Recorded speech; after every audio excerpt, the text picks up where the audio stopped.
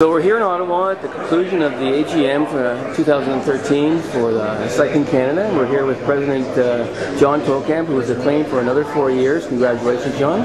Thank you, Benjamin. So it's been a very, a good year for the sport. You're showing another surplus, which is exciting, and you've got some cash reserves and big events have taken place at Tour of Alberta. Tell us how your assessment of the year and what you feel has been accomplished for the sport in Canada. Well, certainly from a Cycling Canada administration perspective, it's actually been a very, very solid year. We've grown again the revenues significantly this year.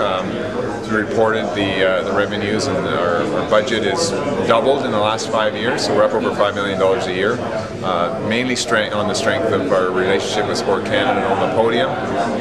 And in this year, that significant jump allowed us to bring in a lot more development resources, and as we reported to the members, we have an additional 5 staff in the Ottawa, primarily focused on development, which to me is really exciting. I think that's going to give us so much more capacity down the road. We've obviously been very heavily focused on high performance, but this brings a new aspect to the office and to the capabilities, and to me really allows us to work closer with the provinces, territories, bring resources right down to the club level in conjunction and partnership with the provinces, and it's very exciting from that perspective. The staff have been all hired. We've got one coach yet to hire, and we've got one coordinator position that's vacant right now, so we continue to do that. And it's been a year of building that staff, putting them in place. We're starting to see the benefits of that. But really, I think you have to look 4-8 years down the road, and you really see the true fruits of that in terms of medals at the Olympics and performances on the international stage. So that's an exciting part of what's happening.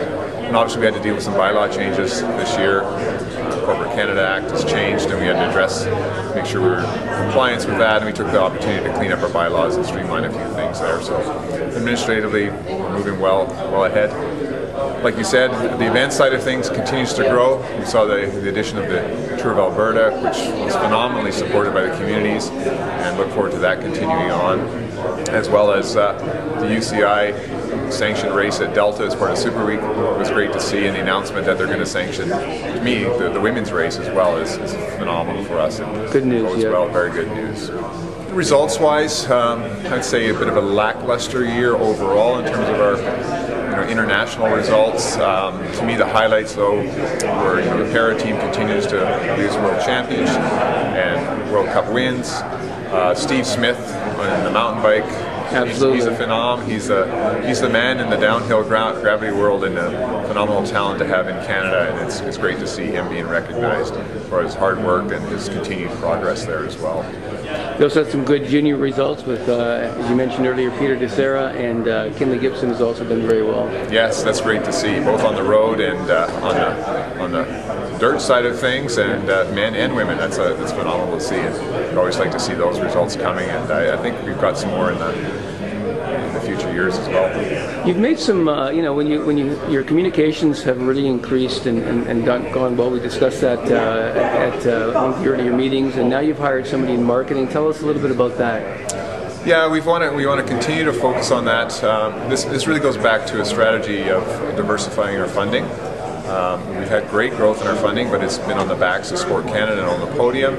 And that comes with certain requirements, and to me, the area where we really need to develop in terms of capacity and revenue growth is in the discretionary funding, and the marketing resources and the focus there is going to go towards engaging corporate sponsors and partners there. We've got some good work going on underway there, and I hope we can announce some stuff in the next several months there.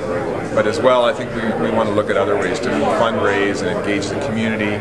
The idea of a foundation I'm really starting to work on to support us, and really to have more discretionary funding that we can target to areas that Sport Canada and on the podium don't allow us to. We're in a lot of ways tied to exactly what Sport Canada and on the podium, and we're very good at delivering on that.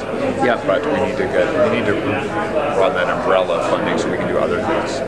I would assume that the Milton Velodrome is part of that whole story, and does up the ante for Cycling Canada to look for corporate sponsors. Well, certainly, and I mean, I think we cannot fail to recognize that we actually raised in the last couple of years over $15 million for the capital fund. That's been phenomenal.